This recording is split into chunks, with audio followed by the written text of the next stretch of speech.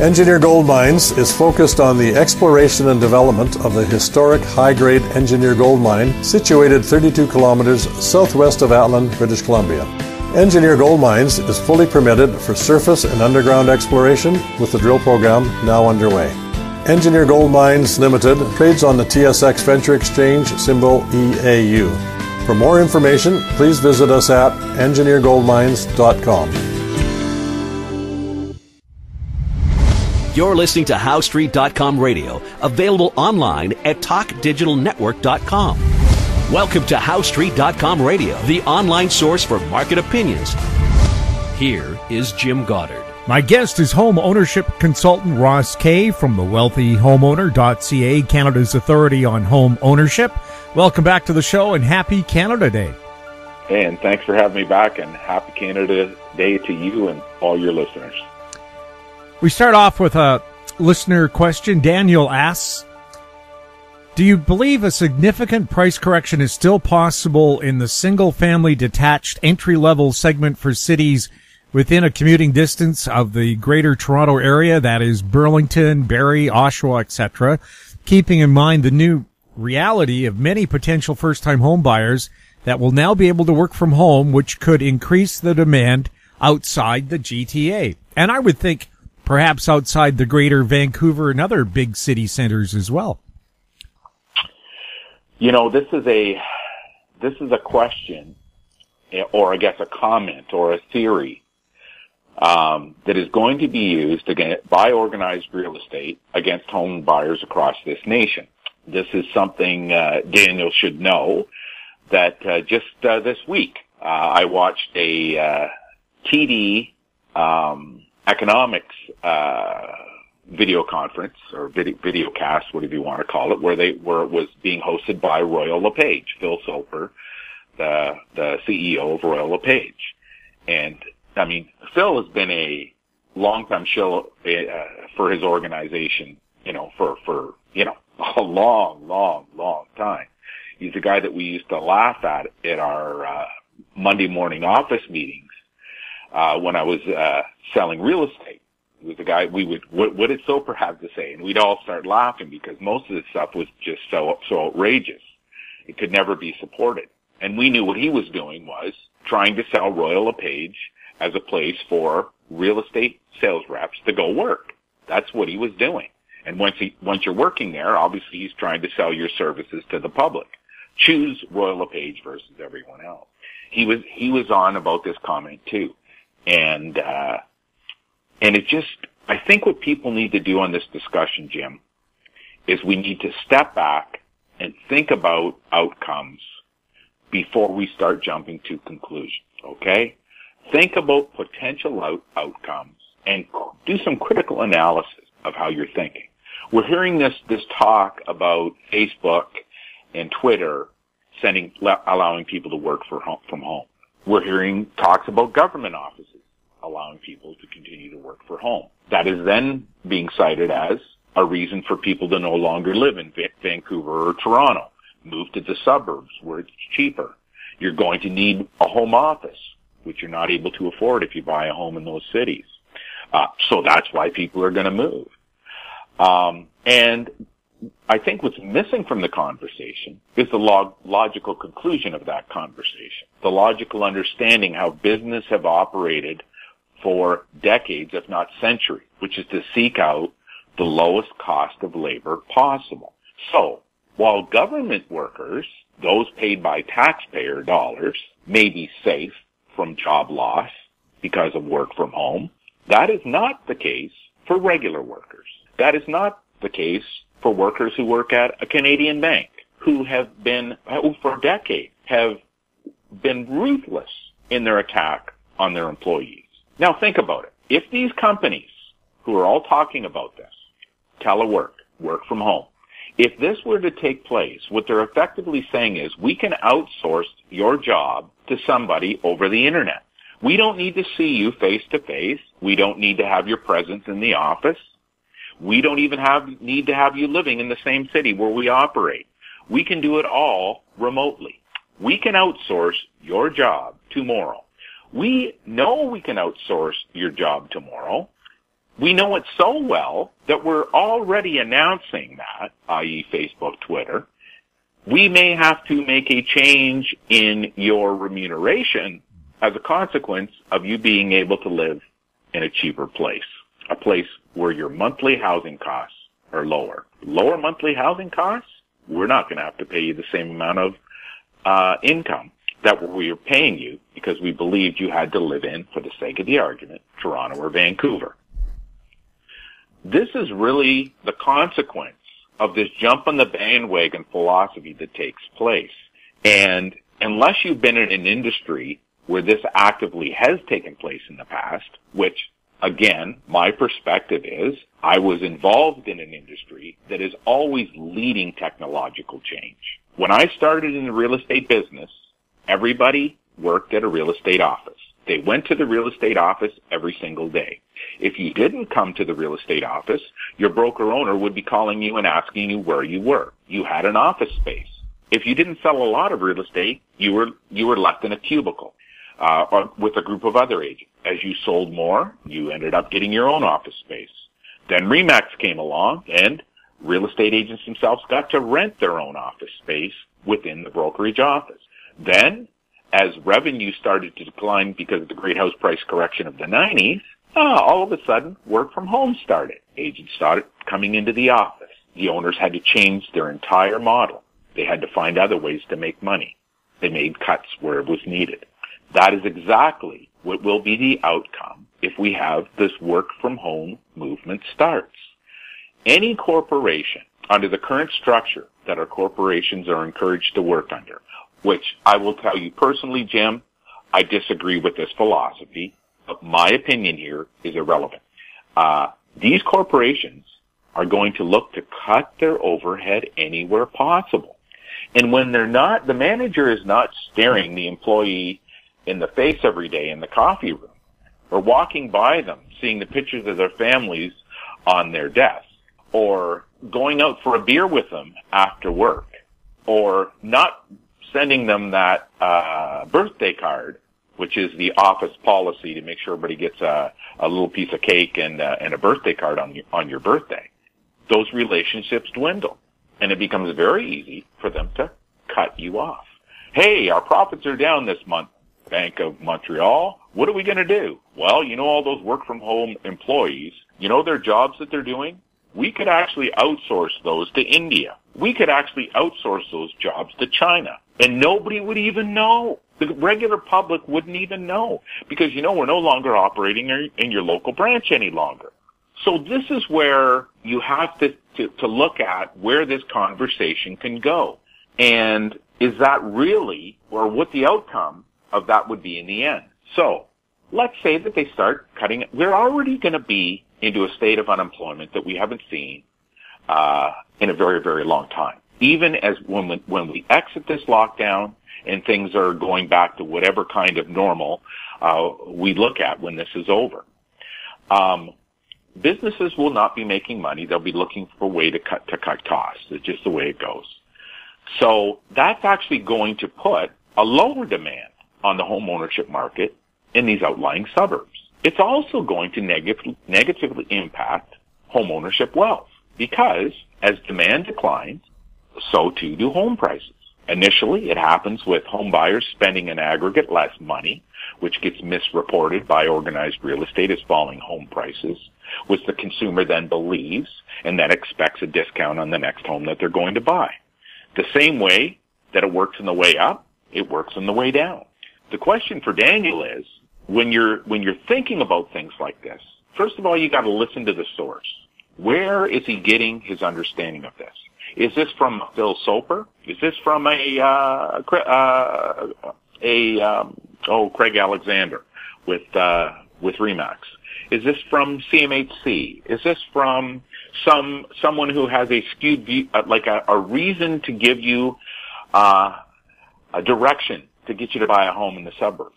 What is the benefit for the person giving you this advice? Now, critically assess what they're talking about. How come we're not hearing what I just discussed out in the public discourse right now? It is a danger, in my opinion. It is a danger for the Canadian worker, to start working at home when you are an employee. And I will also tell your listeners, this is what else is going to happen. If you work from home, the employers are going to be able to start to encourage you to become independent contractors. They're going to tell you the reason you want to be an independent contractor is so that you can write off part of your home with Revenue Canada. So your net earnings, or the amount of money that you have left over at the end of the month, is greater because you're going to pay a lower tax rate, lower taxes. That will be the second phase of this conversation. They will try to direct you to do something that's really in their best interest, but they want you to believe it's in yours. And they will find some reason that in the short term, it may look like it is in your best interest, when in the long term, your job disappears or your risk increases, i.e. as an independent contractor, because then they can let you go at any minute without any of the labor laws applying. Again, this has all taken place in the real estate sector decades ago. This all took place. Independent contractor status came in 1990. Okay, then it went across the rest of Canada. The reason it was sold to the employees for a way to lower your taxes. In the end, it hurt people in the long term because it led to the destruction of the brokerage industry with the remains are what you have today, a level of incompetence that is simply was incomprehensible, comprehensible that would ever have arrived in the Canadian home trading infrastructure. Nobody in the 1980s would have ever thought the profession would have sunk to as low as it does today. Just it wouldn't have happened. Daniel, think about it. If they're going to allow you to work from home, there's a reason why they're going to do it. A, they're going to minimize their risk. B, they're going to be able to lower your monthly your income. They're going to increase their profits. That's what the idea is. If they're looking to increase their profits, if you have an opportunity for them to outsource your job, they're going to do it. The only people, Jim, that are really protected in this situation are government workers, which is another divide that isn't being discussed anywhere in the press. There are two types of Canadians today. There are those who get paid from taxpayer dollars, and then there are taxpayers. Taxpayers, right now, are at a total disadvantage to government workers. Most government workers did not see a decrease in pay this entire lockdown, while everyone else did. Government workers, sure, they may benefit from this because they could move to outside of Vancouver or outside of Vancouver or Toronto into a more affordable neighborhood. They may benefit from it, but then they're also going to benefit from falling home prices. It's the regular Canadians who are not government employees who are the ones that are going to pay the price. Don't listen to anybody who tells you this works out to your advantage without you looking at what's behind the scenes, because there is always a reason that a message is being shared. I watched Phil Soper talk with TD economists, and I watched him flinch every single time she said something that he viewed as not being something that he could use to keep his Royal LePage sales reps working at Royal LePage. I also watched him spin with a little chuckle any of her negative comments, and then I saw her react to his switch in total ignorance to what he was doing. Don't be fooled by those telling you that work at home is going to improve your life by allowing you to own a home in a cheaper city. What they're really telling you is your job is at risk.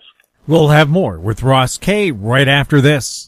Cypress Development Corp. is developing a world-class lithium resource in the heart of Clayton Valley, Nevada. The size of the resource makes the Clayton Valley project a premier asset with the potential to impact the future of lithium supply. Cypress Development Corp. trades on the TSX Venture Exchange, symbol CYP, the OTCQB, symbol CYDVF, and on Frankfurt, symbol C1Z1. For more information, please visit our website, cypressdevelopmentcorp.com. Media recognition from Bloomberg, Reuters, recycling trade publications. Patented process for 100% recovery of critical metals, including cobalt, lithium, nickel, manganese, aluminum. American Manganese is focused on recycling lithium-ion batteries for electric vehicles. American Manganese trades on the TSX Venture, AMY, the US, AMYZF, and Frankfurt 2AM. For more information, visit AmericanManganeseInc.com or phone me, Larry Ray, at 778-574-4444. Welcome back. We're speaking with Ross Kay. Ross, this week, the U.S. Real Estate Association, the National Association of Realtors, announced May sales had skyrocketed 44%. Do you see a similar announcement across Canada's MLS system starting after Canada Day? Okay, well, I expect you're going to hear, good things about June. So I don't think you're going to have, so starting after Canada Day, yeah, you're going to hear the monthly releases come out from the MLS systems for June sales. Of course, what NAIR didn't tell anybody is that the aggregated sales in the way that NAIR aggregates sales from MLS systems across the United States, it's way, way, way more complicated than it is in Canada. I mean, there's 52 different states. NAIR doesn't have access to all the states' data. In other words, the biggest MLS system in the United States does not even cooperate with NAIR. The New York's Real Estate Brokers Association doesn't even cooperate with NAIR. They have to add all these stats together from 52 different states, with each state has, as many as a dozen MLS systems who are all competing against each other for talking points.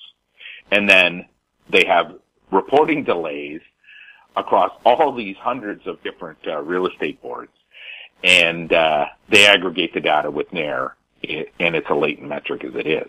So what you're hearing from NAIR is an aggregation of basically their April and May sales, and they're coming up with this 44.3% gain. So yeah, sure, the skyrocketed 44.3%. But when you're coming off the floor, it's easy to get 2 inches taller.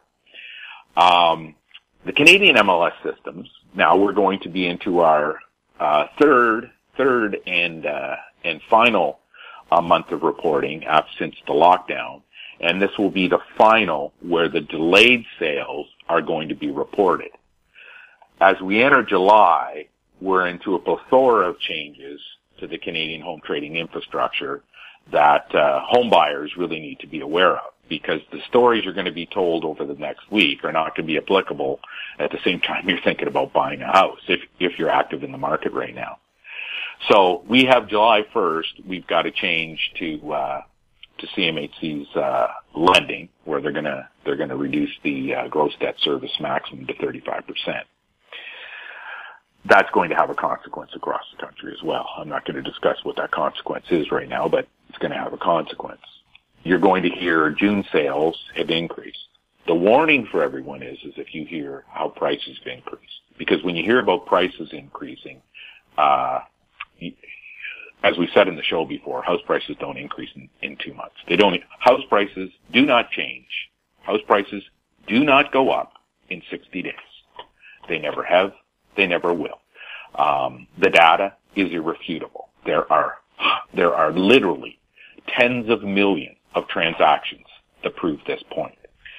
But I think when you're looking for the United States and you're trying to compare that to Canada, you have to understand you can't do that. You have two totally sets of numbers, two totally different home trading infrastructures.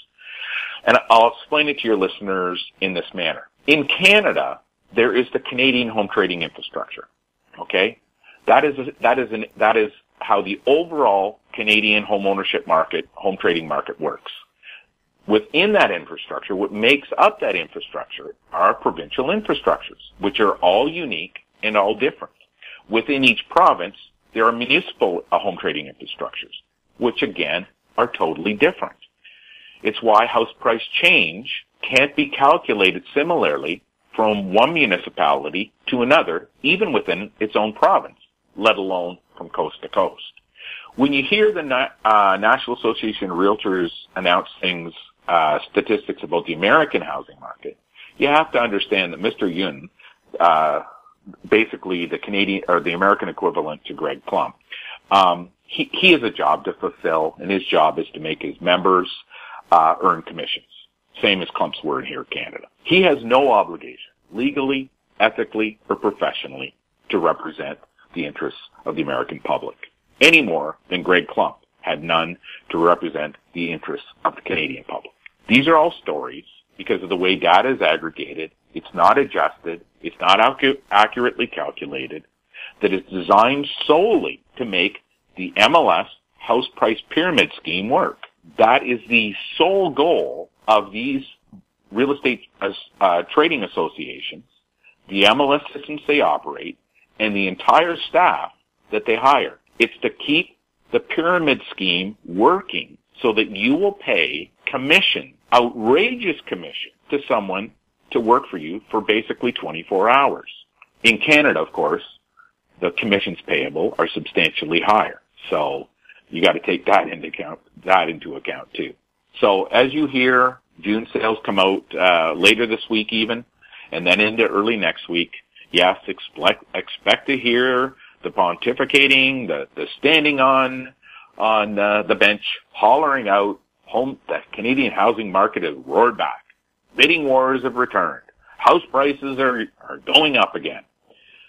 And I'll tell you folks, not a single home in Canada has increased in price in the last 60 days. We'll have more with Ross Kay right after this.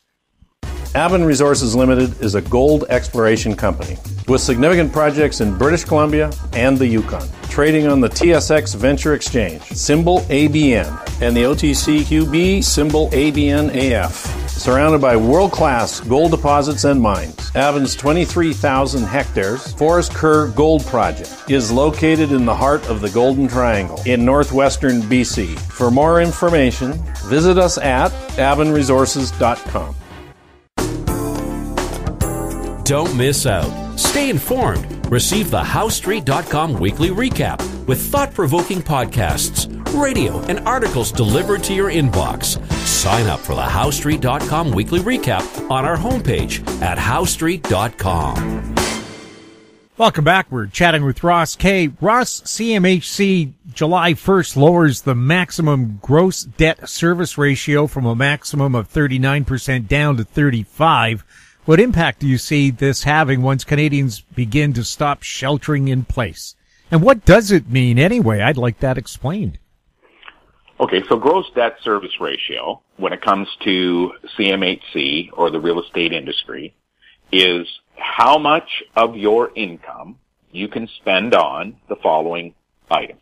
Your mortgage, monthly mortgage payment, taxes, your monthly property taxes paid to your municipality, and your heat, which is generally calculated at about $150 is what they calculate it at per month. If you live in a condo, it's also 50% of your condo fee. Those items added together, the CMHC will insure your loan if you only 35% of your pre-tax earnings goes towards servicing that monthly debt. So in other words, if you made $10,000 a month, CMHC says, before taxes, CMHC says you can spend $3,500 a month. In the past, or for the last few years, I guess maybe almost for the last decade, CMHC had allowed a 39% maximum. But when you look, if you get into the granularity of mortgage data, you're going to see almost nobody had a 39% gross debt service maximum.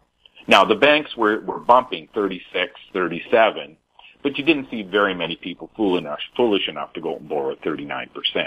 If they borrowed at 39%, maybe they're going to put a tenant in the house to help offset some of that cost. But Canadian home buyers are not as stupid as everyone in the media and the housing analyst profession wants to make them out to be. Canadian home buyers are smart people. They are prudent people. They don't make the decisions everybody out there is saying that they make. It's one of the greatest frauds ever committed on, insults ever committed against Canadians in general, is this saying how, bad they are with their money.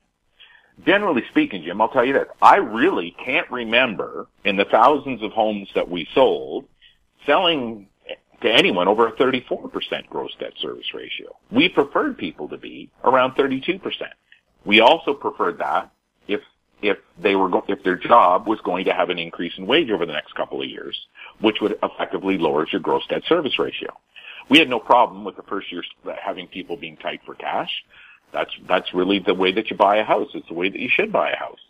Don't go out for dinner. You want to build habits in that first year of home ownership that are going to carry you through for the rest of your life. Yeah, you're not going to order out pizza 3 times a week. You're only going to order it once. That's a decision you make when you buy a home. CMHC is lowering the debt service ratio here. But what you have to understand, Jim, is that this debt service ratio, the way that they calculate it, really means nothing in 2020. That all ended. The OSFI ensured that it ended. It really doesn't matter. It's really absurd. It's really, Jim, in all fairness, it's disgusting, the fees that CMHC charges. And your listeners will have heard dozens, hundreds even possibly, of articles about how the taxpayer is on the hook with CMHC. How if foreclosures happen, CMHC, the taxpayer is on the hook. And I just shake my head because it's another instance of even CMHC itself being so clueless to how the home trading infrastructure in Canada works. So let me explain something to those out there who are starting to hear these foreclosure discussions, how foreclosure are going to start this fall or next year, all these stories, how the taxpayer is on the hook for billions of dollars. It could wipe out the government. I mean, there's just so many crazy stories out there. And let me explain to you why. We don't call, meaning our firm doesn't call CMHC mortgage insurance. We don't call it mortgage default insurance. We don't call it lender default insurance. We call it monthly mortgage interest deferral payments. That's what we call it. We've called it that since I started in the business. Now, this is the perspective that you need to have when you're critically assessing people commenting on CMHC, taxpayers' liability with CMHC, and foreclosures. This is the perspective. When I started selling real estate in the late 80s and during the great housing correction of the 1990s, at the start of the period, CMHC had only 3 months of interest deferred that they could pay back from your CMHC insurance payable, your policy. So when you paid CMHC insurance, we called it a policy. And that policy covered a certain amount of mortgage interest over a period of time. It was only 3 months, Jim, back then. In other words, you paid 3% mortgage insurance on $100,000 was $3,000. Three months of interest payable at the beginning of a $100,000 loan was over $3,000. Fast forward to the last 5-year window. So I'm not even going to talk about today, okay, where interest rates are, you can get it now at 1.99%. Take the aggregate of all the mortgages booked over the last 5 years, and you look at the average interest rate, what that is, which I'm not going to tell you here because that's a proprietary calculation we're able to do, because that information professional users are able to use for investing purposes. But when we take that and we calculate based on the current 4% premium, $4,000 per 100 that CMHC charges, right now, CMHC's outstanding mortgage book would be covered for 20 months. I want your listeners to hear what I just said. People are paying so much mortgage insurance, default insurance, CMHC insurance, to CMHC when they took out the loan over any time in the last 5 years, that CMHC could pay the interest payable on your mortgage for 20 months without losing a dime. That's everyone who had mortgage insurance with CMHC as a first-time buyer over the last 5 years. All of it. 20 more months. We're talking into 2022. Okay? And then when you get down to the granular level of the previous 5 years, so in other words, up to 10 years back, the payment gets even stronger, even though the rate increase was in 2014. So you gotta average all that out. Now you can imagine, Jim, Paying for insurance today in 2020 that's going to protect the government for 24 months versus paying back in 1990 the government only for 3 months of coverage. It's insane. It's absurd from our viewpoint. When we hear these commentary come out about CMHC risk, we just shake our heads and we say, what are these people talking about? Get a calculator out. CMHC has collected more fees in the last 5 years alone than it would cost to cover the mortgage debt for the entire CMHC mortgage portfolio for over 2 years. This is why the regular Canadian public doesn't aware how CMHC works. CMHC will work with you as a delinquent homeowner, someone who's delinquent in their mortgage, to get you out of that bind any way possible. They will work with you with up to 6 months, and they do so with a smile on their face. Why? Because you paid so much insurance that they can cover the interest on your mortgage for 2 years. They can keep giving the bank the interest on your mortgage every single month, and it won't hurt them at all. They've already collected more than that. Any risk to CMHC or foreclosures is solely on the backs of home buyers who have paid an exorbitant amount of CMHC insurance that in 1990 would have only covered you for 3 months. You're paying at a rate now that covers you for over 20 months. Again, when you're hearing these commentaries, when you're hearing these comments about CMHC changes, about the rules, you have to go back and critically assess the person who's making the comments. Is there a hidden agenda that this person has? Is it that they want you to trust them so that someday you go out and buy a home from them? Is it someone who hopes to sell a product to the government because they want to get into that side of the real estate business? What is the motivation behind it? I come on this show and try to explain things as best I can without giving up our IP. When I talk gross debt service ratio, okay, we don't even use that calculation because that calculation doesn't work. We have what's called an essential debt service ratio. It is a totally different calculation. This is the same way that when you look at the RBC's housing affordability surveys, the surveys that they send out to that they've done for like 30 years, they've been the laughing stock. Decades ago, they were the laughing stock of the real estate brokerage industry. Today, and apparently, we're the only ones that left that laugh at them. Housing affordability is not measured the way that they measure it. They're clueless.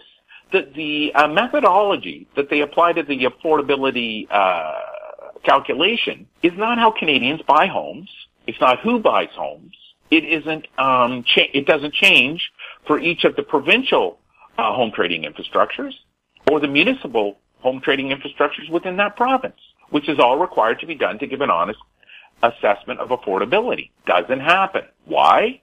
Because RBC's modus operandi, their reason for releasing these affordability charts is solely so that you'll go get a mortgage from Royal Bank. They want to spin it in the best way possible. Whether that is in a way that spins you into fear, you better buy a house now because it's going to be unaffordable tomorrow, or they spin it with, this city is a more affordable city. Move here, get a mortgage from us.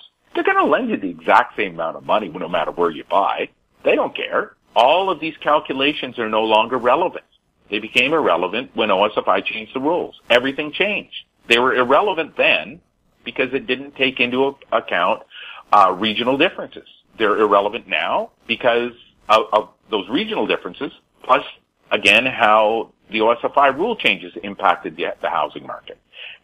There is no comparison. You cannot compare someone buying a home buyer with $100,000 buying a home in Quebec, in the city of Quebec, in Quebec, versus Vancouver in British Columbia. There is no comparison. Those two families both earn $100,000.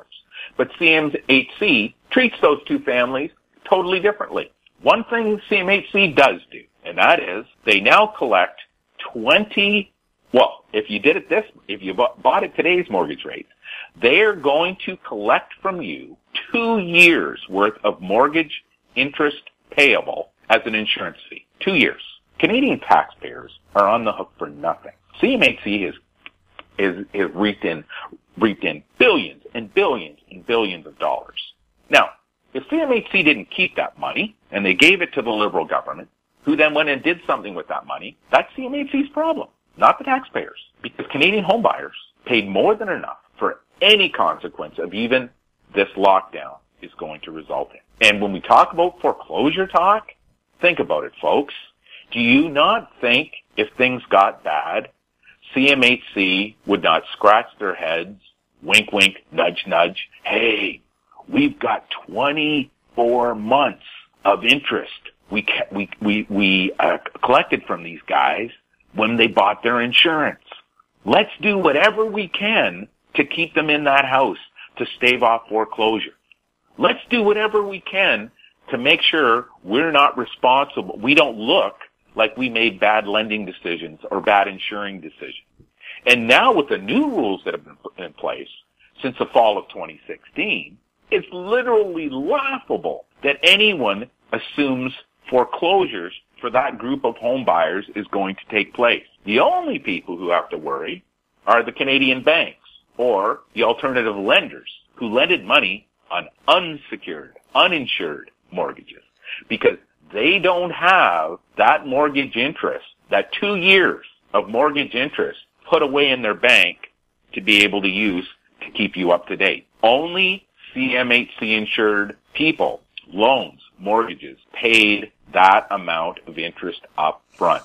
In 1990, it was 3 months of interest you paid up front. Today, as of today, you would pay up to 2 years worth of interest up front. That's how you have to take the context of CMHC and foreclosures. Ross, thank you so much for chatting with us and have a great Canada Day. And a great Canada Day and celebration to you too, Jim. My guest has been home ownership consultant Ross Kay from thewealthyhomeowner.ca. If you have questions for Ross or any of our other guests, you can send them to info@housestreet.com. Our YouTube channel is Talk Digital Network. Find us on Twitter @HouseStreet. We're also on Facebook. I'm Jim Goddard. Thank you for listening. Comments made on HoweStreet.com radio are an expression of opinion only and should not be construed in any matter whatsoever as recommendations to buy or sell any financial instrument at any time. Available online at TalkDigitalNetwork.com. HoweStreet.com radio is a production of HoweStreet Media Incorporated.